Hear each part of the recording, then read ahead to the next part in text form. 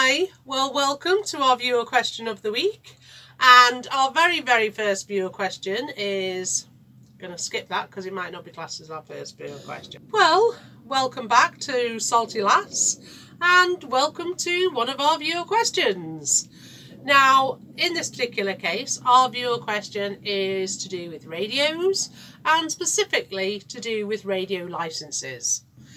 But now, because this is a Salty Lass answer, do not be surprised that we will add in other things to do with radios, other information, but also just other asides that we just think is relevant or just leads off the main question.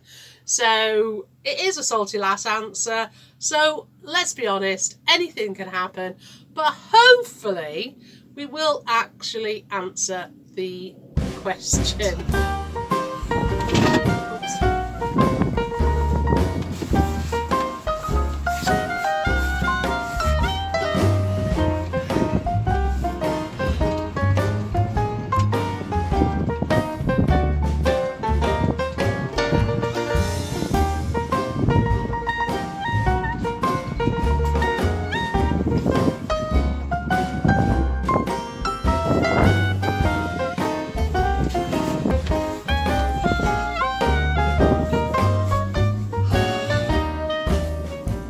So the reason we chose, or at least I chose, to talk about radios is because I have a little project to do, and that is to remount our AIS aerial onto a new bracket. Now what I've done is I've bought myself a plastic chopping board, and it's only because the wood has just got damaged. It's just sort of like starting to look the worse for wear, so I'm going to replace it. But I've got a plastic chopping board and that's what I'm going to use. Now on Salty Lass we would never use plastic to actually chop up with, mainly because once you've got a groove on here, bacteria can come into that groove and live in the groove. Whereas wood is actually an antiseptic. So yes, still you can cut the wood and the bacteria will grow, but because of the properties of the wood, it will actually kill the bacteria. So that's one of the reasons that butchers will use a wooden chopping block. And it's also the reason that we on Salty Lass use wood for our chopping boards. But in this case, I'm going to be using this plastic chopping board as a mounting bracket. So as far as I'm concerned, that's a-okay. I've got to just, I'm just removing the feet. I've cut off most of the foot, but I just want to get rid of all this glue residue on the chopping board. So one of the things that we use quite often is WD-40. It might not be a very good lubricant, but I can tell you now it does really help remove certain substances.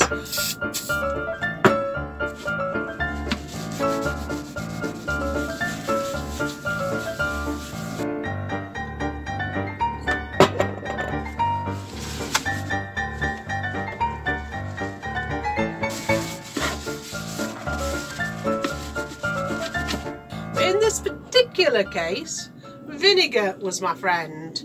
So it just depends on what type of glue they're using, but these household products are the ones that we use here on Salty Lass.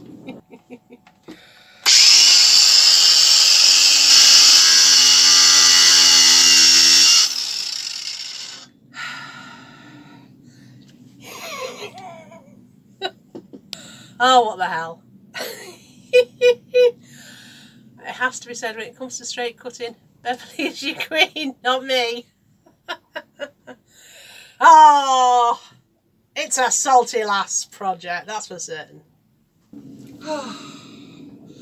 Well, that's the holes all done, and now it's just a case of once more outside. But from my experience of bringing the bracket down, these power tools are absolutely so useful. And I'm so glad that we do have a video that says power tools are a girl's best friend, because without them, there's no way, even though this is a very simple job, there's just no way I could do it.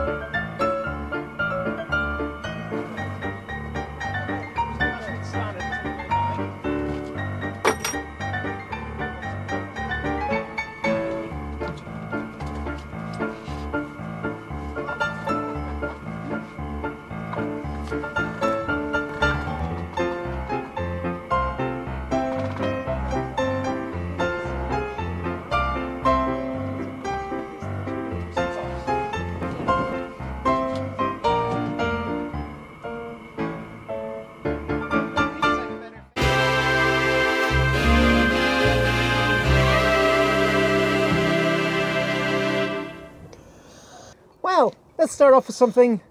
Let's remove a controversy.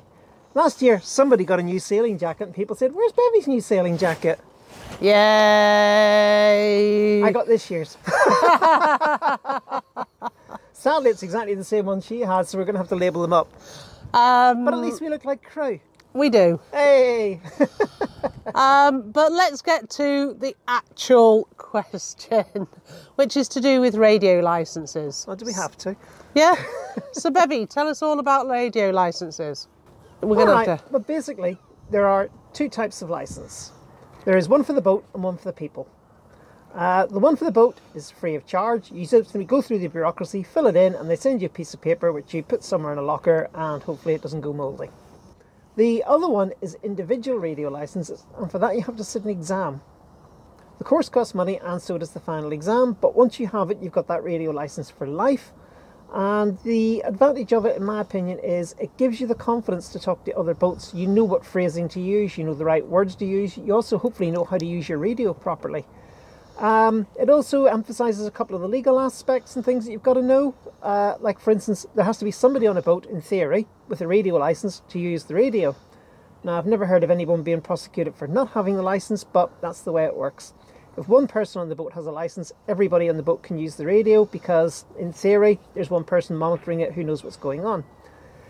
On the other hand, if it's an emergency, the rules go out the window. If it's an emergency, anyone can use the radio. And so we think that it's probably worth training everyone, including, say, like, if you've got like a 10-year-old on the boat, just at least either tell them how to use the radio, or make sure everybody in the boat sees this. We have it on the inside of a logbook. And what it is, it's a sticker which has the exact radio procedure for emergencies on it. You just literally follow the words that's on that. And if you're having an emergency, it should be good enough to get things done. Now, these stickers should be near your radio. Now, for convenience, Beverly and I have put our stickers inside our logbook, because when we're out sailing, we always have our logbook on top of the chart table. Yeah, because we're always filling it in. And it's just an easy thing to have there at the front of the logbook. Now, you can buy these stickers from lots and lots of different chandlers. Do you know, I don't think we've ever bought one. I think we've just been given them. You go to the RNLI and say, do you have one to put at the front of the book? And I think that's where we got ours. We did get ours from the RNLI. However, you can buy them, and there's a link to Tog Navigation below if you do want to buy one. Yeah, they're not very expensive. They're literally like about £1 or £2. Yeah. But it is very important that everybody on the boat... Now, when I was a brownie leader, I used to teach the brownies, which are 8-year-olds above. Brownies did marine radio navigation? No, they didn't do brownie radio navigation, but they did do emergency procedures for if there was an emergency at home. Now, like the time you got locked in your own bathroom? Yeah. It's a long story, but she was rescued by a 2-year-old. Yeah, I was rescued by a 2-year-old. But the thing is, it's the fact that even children have got enough nous to be able to read some numbers. So as long as they know where the numbers for the latitude and the longitude are, then they can read that information. And they can also read things like your MMSI number and things like that. So I think you're being a bit hopeful there. I mean, kids over about the age of about 13 know about coordinate grids because you learn them in school, but... No, but you just have to tell them that this is the numbers that you're reading. They don't have to know... I think you're being hopeful there. Okay, I'm being hopeful. I think you're being hopeful. So what is this large thing you're holding? Because it looks rather unnerving. Oh! Is it a 3.5-inch shell? Is it going to take a boat out? No. It's just one of our...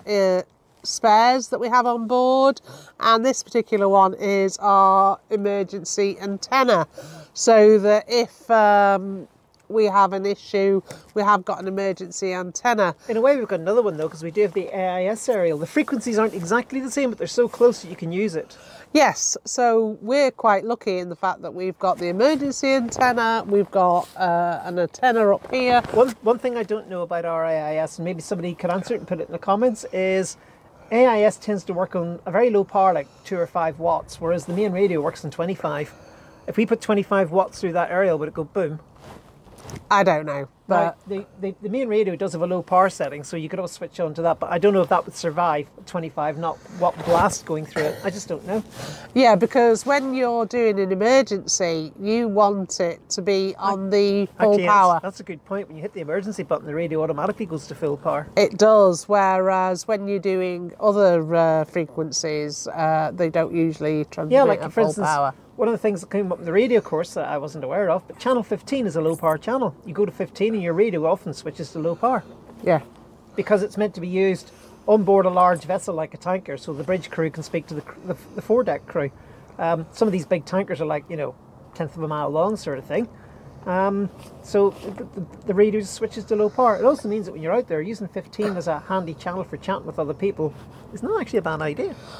It's especially when you just want to have a little conversation and you do not, for whatever reason, use 16 other than for just emergency communication.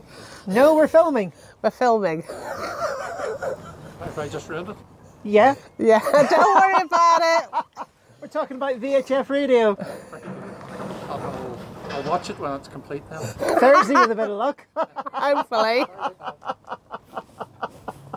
One other advantage to channel 15 is it's one down from channel 16. So if you're on an up-down radio like this, where you've got to quite literally press an up and down button to cycle through the channels, to have only one button to go down to get a reasonably private channel to chat on to another local boater is not actually bad. Certainly, it's a lot better than when they say go to channel 67, the small boat channel, and you think to yourself, do you know how many button pushes that is?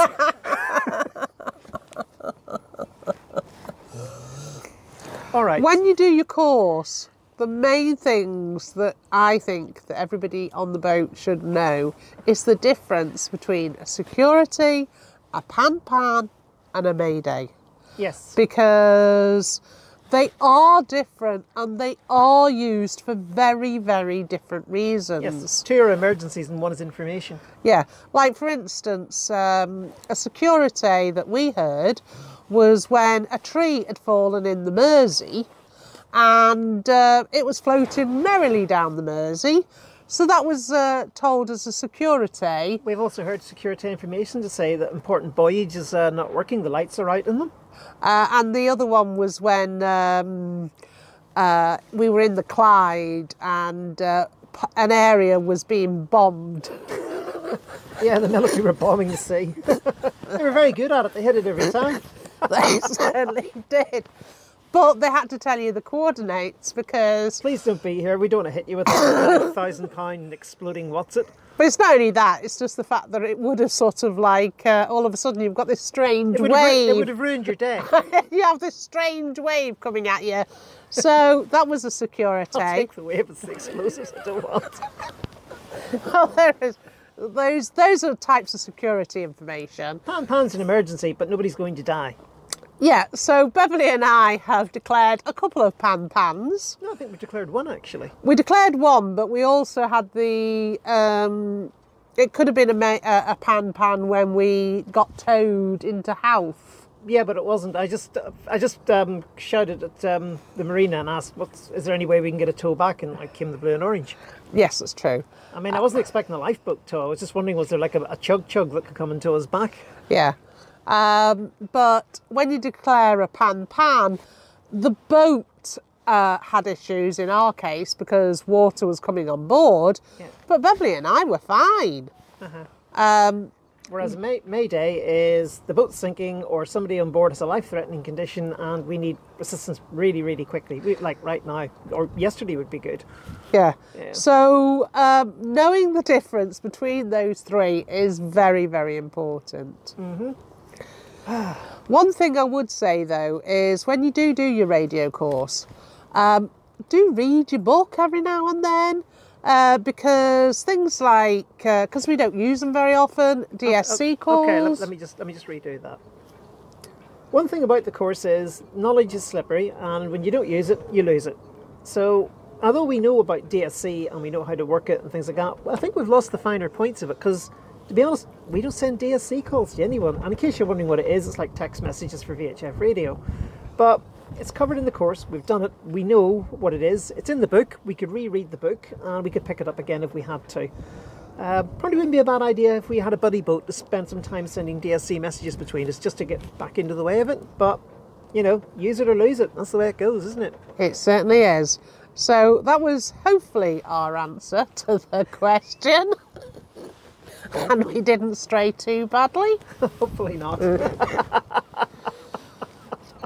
But that's it for now, and we'll see you in the next episode, whatever that might be.